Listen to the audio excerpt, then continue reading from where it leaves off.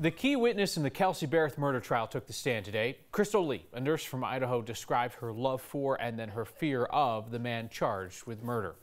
Patrick Frazee is accused of killing Berreth, who once was his fiancée and the mother of his child. Krystal Lee testified today that she and Patrick were also in a relationship. She says she helped clean up the crime. 9 News reporter Jennifer Meckles walked through her testimony outside the Teller County Courthouse. Krystal Lee said she first met Patrick more than 10 years ago when she was working in Colorado. She said they dated on and off again for several years, but the relationship only grew more and more complicated. Until now, we have only heard part of Krystal Lee's story, how she helped Patrick Frazee clean up a murder scene, and how she got rid of the cell phone of the victim, Kelsey-Berreth.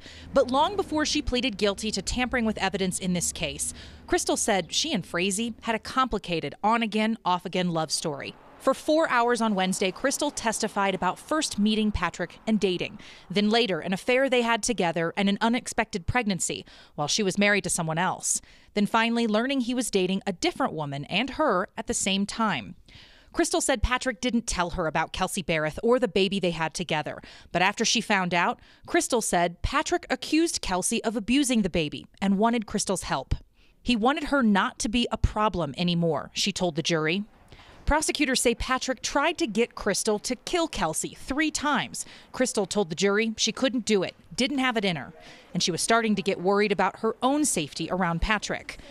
Krystal said Patrick killed Kelsey in Kelsey's home with a baseball bat and then called Krystal in Idaho to come clean it up.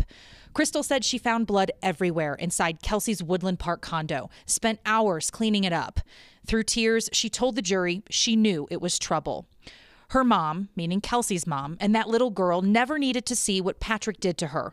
I didn't know he was capable of that. I didn't think he was capable of what happened, and I didn't do anything to stop it. Patrick Frazee has pleaded not guilty to the charges against him. We now expect Krystal Lee will be cross-examined by the defense team. They already started undercutting her credibility in their opening statements last week. Reporting in Teller County, Jennifer Meckles, 9 News.